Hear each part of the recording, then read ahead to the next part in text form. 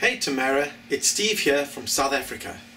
Today we're going to be talking about math and something scientific. One thing I want to know is, have you ever gone outside to look at the stars? You know, when you look up and you see those beautiful bright shiny lights, you think to yourself, I'm looking into the future. Well, actually you're not. You're looking into your past. Now you're probably wondering, how is that possible? So let's backtrack a little bit. We'll do this in small chunks. If I go outside and I stand on top of a mountain and I go, hello, and I hear, hello, coming back, that is my echo. And the reason why it takes a while to travel there and back is because sound travels from one spot to another, hits the wall and bounces back. We could measure that distance and how long it takes, and we can work out the speed of sound.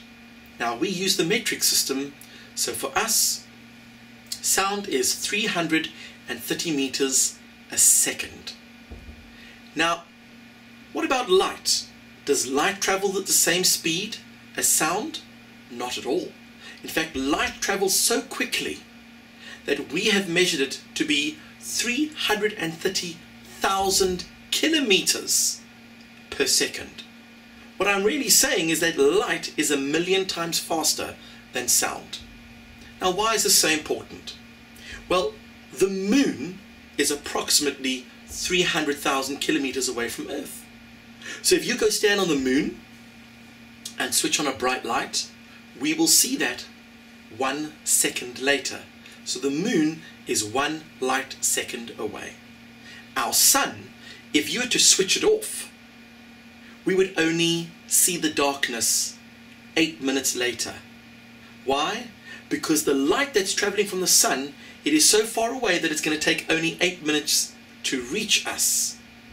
And now when you look at a star that is 10,000 light years away from Earth, it means that the light traveling at its incredible speed will take 10,000 years to reach us. That is how far away that star is. Which means that when you look at that star at night, you are looking at the light that has just arrived from 10,000 years ago. Whew. That is very far away. So hopefully you've learned something new today. That when you go outside, you look at those stars, you're looking back in time. You're looking at history right in front of you. That's what I've got for you today. Straight back to you, Tamara.